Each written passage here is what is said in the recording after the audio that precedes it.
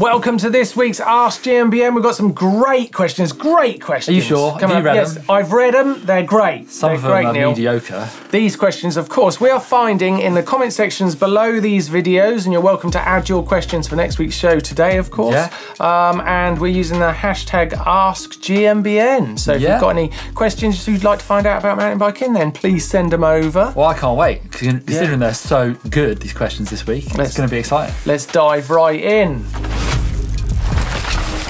Right, let's get into it with Simply Board's question, who's saying, I currently have a non-boost 15 by 100mm fork that I'm looking to upgrade. My bike shop is having a hard time locating a non-boost fork.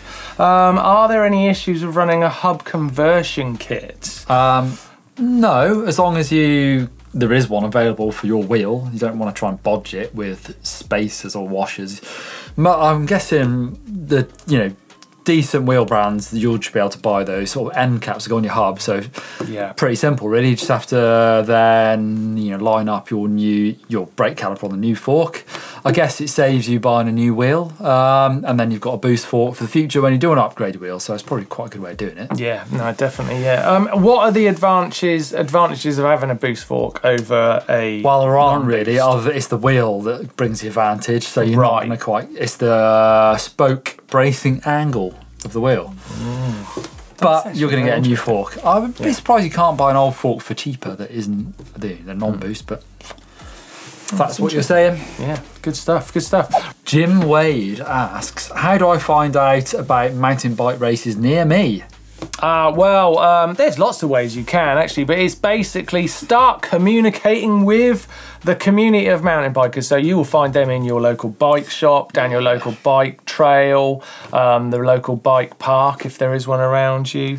Yeah. There's lots of ways, but of course you can go online and search that, and you will get some great results, and you'll definitely find that thing that begins with G. I can't remember. Good. Let me Google it. Oh, it's Google. Yeah. But yeah, basically, I always think the best way to do it is to talk to people, because you'll get an idea of what the races you're looking at, a better idea of what those races are going to be like from that sort of actual experienced point of view. But of course, you can search online and find them. But what you should do is do it.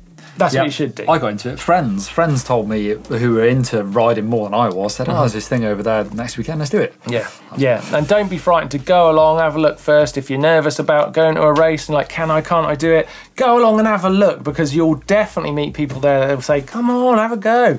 Because they want people there, and you'll have a fantastic time. RK Boss 97. I want to find out if my steerer tube on his fork is tapered or not, but I don't have a torque wrench, and my local bike shop will probably charge me. What should I do? Well, I can tell you, right, I have never used a torque wrench, and I've been a professional cyclist, or was a professional cyclist for 25 years. You don't need one. And when people use torque wrenches, I always have a bit of a quizzical look and go, neat. Yeah, nice. I would imagine your bike shop probably won't charge you for a simple question like that.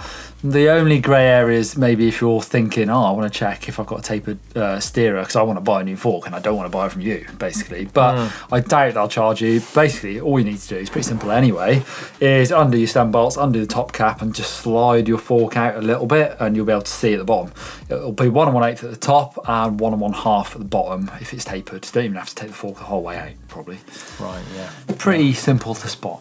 Yeah, you have a look yourself. You get those Allen keys out. Don't need torque wrenches. And if you're concerned and you want to work out how to do that video-wise, I know a channel that's quite helpful for that.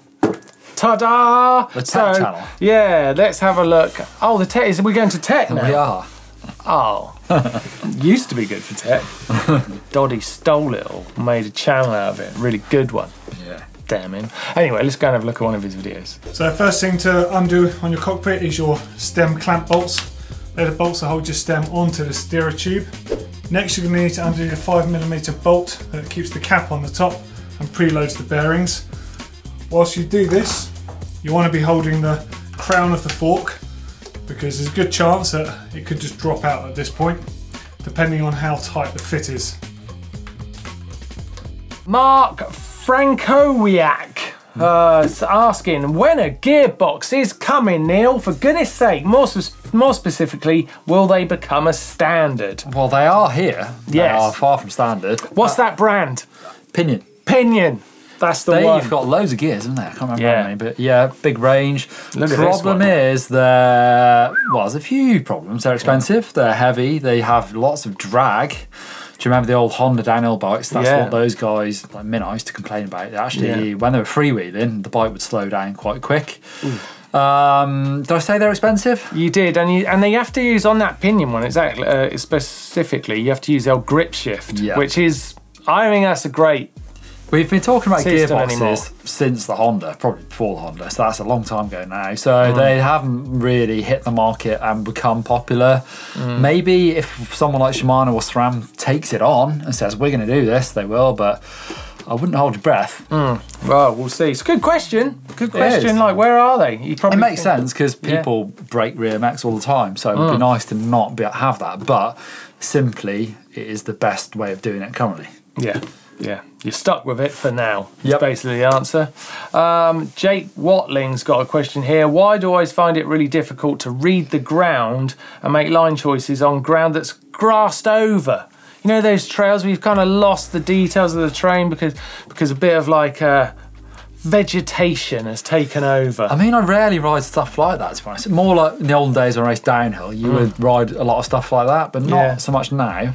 One way, the old glasses, isn't it? It helps on the old line choice. Well, we talked about the Oakleys in the Dirt Shit show with that prism lens, and there are other brands that have this as well. I've forgotten, I think Smith to do something similar. Basically filters out different wavelengths of light, so it gives you more contrast. That might help. What about getting your eyes checked? I do know riders in the past have had short-sightedness, and it actually doesn't help you pick lines. No, it definitely doesn't. Dan Atherton, he started wearing contact lenses and became 10 seconds faster. Yeah, and I tell you what, that's actually something that they've tested on very famous races in lots of motorsports. People like Valentino Rossi and people like Kenny. Valentino, have you met Valentino? I may have met him. I'm joking because I've heard this story 20 times. Oh, really? Okay, I was about to tell it again. So that day I met, no, sorry. Yeah, those people have been tested that win Formula One races and MotoGP and things like that. And it's well known that their eyesight is way above the norm. So it is a very important point. It's like if your eyesight's really fantastic, you're probably going to go really good because you can spot braking points much quicker and much better. Has anyone like a Formula One driver or a MotoGP rider ever worn glasses inside their helmet? Yeah, I want to say yes. I think I've got a picture in my mind of someone who did, but I'm not an F1 expert. I find it boring. Eyesight, glasses, maybe ride the trail slowly beforehand and go back up and hit it hard. Yeah. That's a good way of doing it. You got any more questions, Neil? I haven't, but this guy has. Connor Onglesby, will the volume spacers mess up my sag settings? Thanks, love the videos. I don't know the answer to that. Will it? Well, technically yes, because you have to let all the air out to put your spacer in, so that'll mess up your sag settings. But I'm being a bit facetious, is that the right word? I don't know. Basically, measure your pressure that was in there. Yes. Then let it out, stick your volume spacer in, and stick it back up to that pressure, because it shouldn't affect how hard you have your fork. Right. Because it only affects the travel at the end, not the start. So it should be the same. Yeah, and if you're as confused by suspension settings as I am, then why don't you take a look at this jargon buster we did previously. So first up is compression.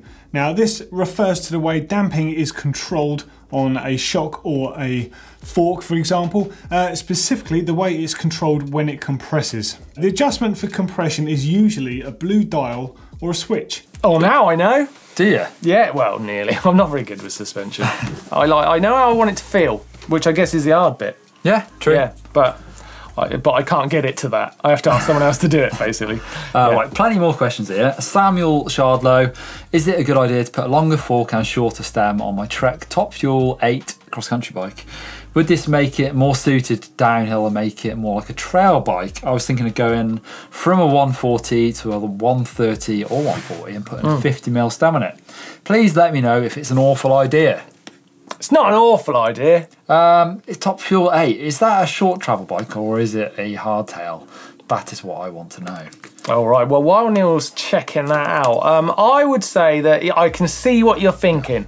It is going to it's going to increase the wheelbase, but it is going to raise the bottom bracket quite a lot. If you go from up to a 130 or 140, it's going to be a big jump up. It's a full suspension bike. I knew that. I knew that. I would go up to 120. I wouldn't go more than that, would be my advice, which I've just done, and plenty of other people did at BC Bike Race. 100mm on the back, 120 up front. Gives you that desired effect of being better downhill, and I put a 50mm stem on, or was it 60? Oh, I forgot. But it does, you know, you're always going to compromise at the other end. So if you're, and I have done recently after converting the bike, riding a technical steep climb, you're going to have to work quite a lot harder to keep your front wheel down on the floor, and that is pretty uncomfortable getting into that position to do it. So it will make the bike better downhill. You will suffer a little bit on the steep technical climbs. Well, very cool. That was an expert opinion when you want one, wasn't it? That was very good. Right, that Buckle dude says, do you think Pumptracks are good for beginners? They're the best. They're ace, aren't they? I think you will learn an awful lot of skills on a pump track that can be not converted, just simply translated to other types of riding, whatever it is, cross-country, downhill, whatever. So definitely. Do you know, one thing I think's really great with Pumptracks is you learn an awful lot about your bike's geometry. Because you really start thinking, when you look at the pump track to begin with, you've got a certain perception of what you think it's going to be like. Then you ride around it and your bike's like, whoa, they're such a cramped space. Everything's tightened up, and you really have to learn that geometry of like, well, when the front wheel goes up one side, the back wheel starts coming up behind you, and you have to like think, I'm going to have to jump that bit, I'll have to manual through. Great for that. Fantastic. You'll get fit as well, because they're hard work. They're such cool things to play with, and fun. Such fun. Right, Robert, just Robert asking this question. Do you think it's worth investing in a bike sat-nav for riding MTB trails? Do you think what brings more to the ride? Well, Neil, I know you've tested this out. Well, also Robert's saying, can the screen or stats be distracted? That's an important point, I think. I would say no. I think they're not distracting. I think they're great. Full disclosure, we're sponsored by Garmin, so I'm lucky enough to have the full range, and I do use them slightly differently. So I've got the big 1030, which is the big screen. Use that more on my road bike, to be honest, or big long rides where you've got a huge map and it's really easy to read. Most of the time I'll then go down to quite a minimal one, and you can get them above your stem, so they're really small things. And I love being able to plan a ride that is massive, can take 4 hours, and not have to be getting, you know, a map out or looking at my phone every 5 minutes. It's there, and if you don't want to look at it, you can always, you know, swipe the screen to something else, or if I really don't want to be distracted, use my watch, because I've got Komoot and all those apps on here as well, so I can use this for navigation. However, I don't do that very often. I use this more for actually just tracking the ride, and use a computer screen for doing that. I think they're great. Yeah, and I'll tell you what else about the watch, actually, something, because I've been trying that watch out, which I wouldn't normally wear, and it is bomb-proof. That thing can take a smack. It really can. It's tough. Super tough. Yeah, I definitely recommend it. Yeah. Right. We've also done a video on this, Neil, as you well know. I made it. Yes. With Blake. So, yeah, let's take a look at this video of telling you how to use that GPS if you've got one. You can also then start digging into the actual setup of your computer and working out what data you want on the screen. I like to keep it fairly minimum and sort of group them together. So I've actually got 5 screens that I can swipe through. The first one is my sort of data. So I've got my distance, time of day, the timer, so how long you'll be going on the ride, total ascent, and max speed. I don't normally have max speed, actually. I normally have my elevation. So you can then swipe through, and then I've got my map screen. So if I'm riding using navigation, that's the one I'll probably use most of the time. Then I've got my elevation grade. You know, so you've got the graph of how high you are and what you've been doing. That also has a little compass and my elevation on there. Correct me if I'm wrong, this bit's brilliant. I love this bit of the show. Love it. We get to see something you guys have done, and then we try and fix it or congratulate you for it. Positive feedback, I would say. Yes, yes. Well, maybe not always positive. Well, feedback. I'll be positive and you'll have feedback. How's that? Right. Let's try it. Nolan is hitting this sweet jump on his giant fathom in his local woods. Oh, whoa! I mean, I like the jump. Bit of a dead sailor. Check out the drift on that. Yeah. We've all been there, we've all done it. I tell you what, it's wrong, okay? I'm gonna say it's wrong, but what you do is land in and then totally nail that corner. You do it by accident, but it's very good. I paused it in the middle of the jump. You can see your sort of, whoa, your weight going to the one side of the bike. Really, really common. I see this all the time coaching. And it sounds stupid, but it's going back to doing manuals, and rather than pulling on the bars, because that's what's probably happened, or you've stayed above the bike and you've pulled and not got the same pull, because obviously you sort of stand asymmetrically on the bike, you won't get a symmetrical straight up pull, and that's why you go, whoa, hang on, and go sideways, and it gets worse and worse the bigger the jump is. So you've got to go back to using your weight centrally over the bike, and that will start lifting the bike centrally and straight. So it goes back to the manual, hips back over the bike. God damn, you're good. Practice the manual. I think I just got better then. I mean, we all, it is a dead sailor, and that does just come from just like, whoa, twisting on the bike as you're trying to jump. That was really, really good, Neil. I'm quite impressed. That was, yeah. I'm not going to add anything, because anything I add will just be pointless. Keep sending them in. It's great with videos. That's why we do this section on Ask, because we can slow-mo the video and hopefully try and give you some good riding advice. Anything, any type of ride you're doing, send it in. Absolutely, we love seeing it. If you would like to see more from GMBN, then make sure you click just here for another video. Make sure you leave your questions down below. Yeah. What's this big red thing, Neil? That thing. Oh, that thing. Click it to subscribe and give us a thumbs up. We're real like. YouTubers, aren't we? Aren't we? See you next week.